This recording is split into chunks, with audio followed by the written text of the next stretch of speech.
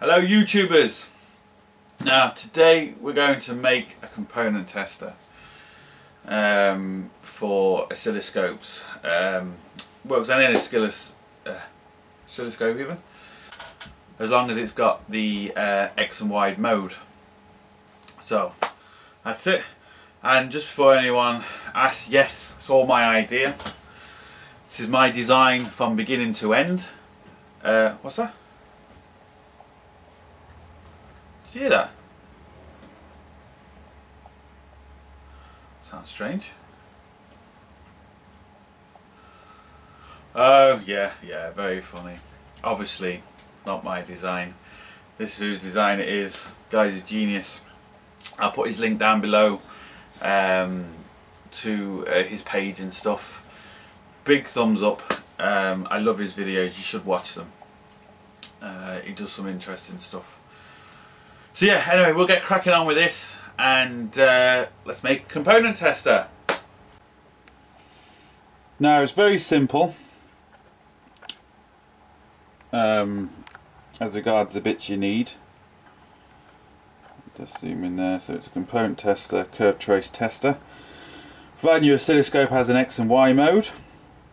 Let's have a quick look at the board. This is the finished board. 70mm long by 39mm. I am going to do a video on how to make boards. It's very simple, but I'm just showing you the complete board here now. And the parts you would need, now again I'll put a list up at the end, but basically just a switch, couple of test points. These are the resistors and the transistors you need. Again, we'll go into more detail obviously through the video. You see the resistors and all the bits you need. Now this is the actual board layout. So you can see where the 9-volt battery goes and stuff like that.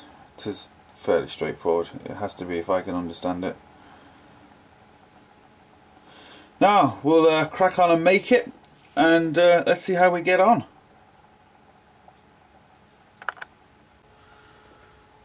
Now I'm going to do some of the easy things first. I don't know how well this is going to come through camera.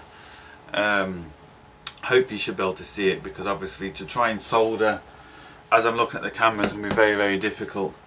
So I might just kind of solder and hopefully don't get in the way too much, and then I can, once I've done each part, I'll either lift it up to the board or something like that. I don't know if I'm going to go through everything because I don't know how long this video is going to be. It could be quite boring. So we'll just basically wait and see. So I'm going to do the old the test points first. I'm going to solder them in because they're nice and big, and kind of easy to do, especially on camera. So we'll see how we get on with this. Now I'm just going to prop the board up on this so I can poke everything through. It just gives me a bit of well, it makes it a little bit easier for me. Turn on my soldering iron and turn it to 350 degrees. So a fine tip, and I'm going to use 0.3 mil solder and our good friend flux again. Now I'm just going to tin the 4 points there for my test points first.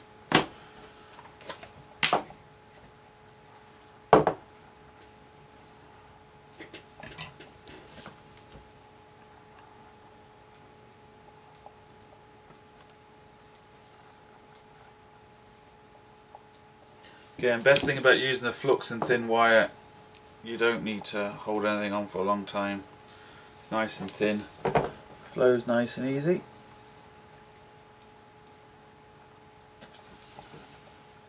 Hopefully you can see that.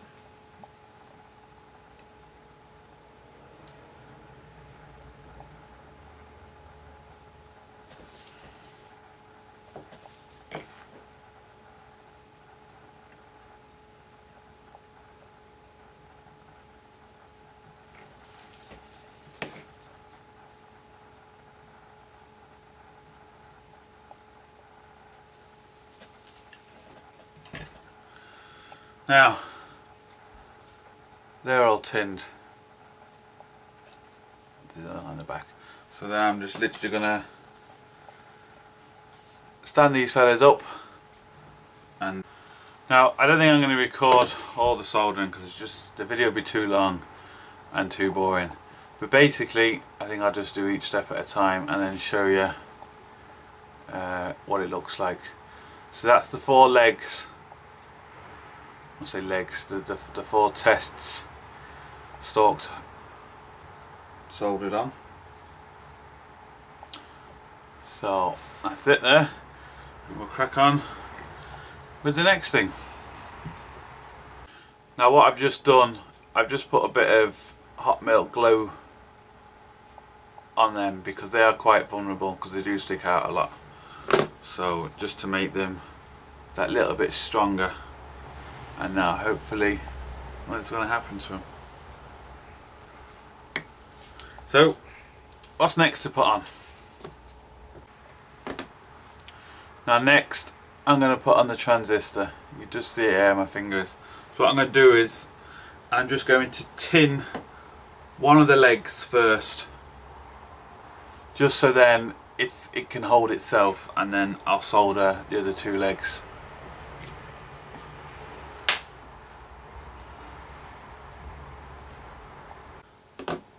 Now as you can see, there's a couple more things on, hopefully that'll zoom in. I've put a 1k resistor on, 2.8k resistor on, a 2M resistor. So hopefully if I can maybe just keep that going up until it goes out of focus. Now a couple more things have gone on. Get something to show you. 2 10k resistors there and there, and 3 4.7 capacitors, farad capacitors. So 3 in there. 1, 2, 3. Again, we'll just get up to show you. Hope you can see all that now. Still see it. There we go. I'd say about halfway there now. Not far away.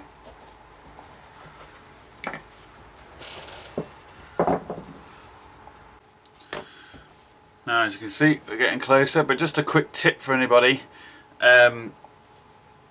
These legs got in the way of me putting the switch. Now I got the switch on, as you can see there, but it would have been a lot easier if I didn't put them 2 on first. See, we're learning as we go. So that's the switch on. That's the 3 legs that side and 3 legs that side. Like I said, just a little bit easier if that wasn't in the way, but it's still possible. So a couple more things and we're ready to test. Oh yeah, look at that. It's like porn, isn't it? See that? Shiny. Now let's crack on. Right, that's our circuit board done. I've just got to connect the battery up. Sorry, this side here. To connect the battery, and that's basically it. Now, yeah, I mean, don't get me wrong, you can buy these, but what's the point? Do you know, whole idea of this, try it yourself, have a bit of fun, do you know, learn on the way. You mess up, do it again. Doesn't cost a lot. Do you know, a lot more fun, I reckon, anyway. So yeah, I'm just going to put some hot melt glue on here as well, because obviously that again can get a bit of stick. I'm going to have to blag a 9-volt battery off something downstairs. I'll find that, and then we can test. Oh yeah, look at there. Press myself sometimes. Sorted. Now, yes, I did forget. Is that little fella in there where the tweezers are? It's a 1 farad electrolytic cap. So I'll just zoom in on it there. Nah, there's a big fella in the middle. So no more screaming at your tellies, oh you forgot something. Now, as you can see, I've just put a bit of glue there. Doesn't really need it, I mean it just, you know, just helps. Now we should literally be ready to go. Now I've basically copied this off somebody. Now I've asked and he doesn't mind, so you know, again, don't start screaming. I have a few changes in mind, just to personalise it a bit. That's going to be another video, but basically I don't particularly like copying people to the letter, but this is a copy now, but when we finish with it, it's just going to have my little twist on it. Look at that. Now, that isn't complete. I know people are going to say, well, why are they too thick? Look, I didn't have anything else, so I'm just using this for the minute, and I'm just going to wrap it round the 9-volt battery until I get something obviously better, but at least we're just going to be able to test it. That's all this is really about. And like I said, look, you can buy these, but what's the point? You know, have fun, make them, you know, it's a bit of fun. And you can sit back and think, oh, I made that. And especially when it works, it's great.